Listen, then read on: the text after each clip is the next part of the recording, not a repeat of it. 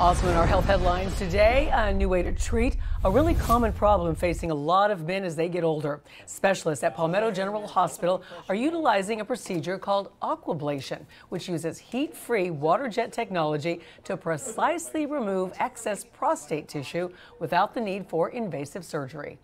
Immediately they'll notice their stream is much stronger. They won't have to go to the bathroom as frequently. They'll be emptying their bladder more often. And slowly, it can take, a few months until they go back to normal. But that's the whole idea, is to regain your quality of life.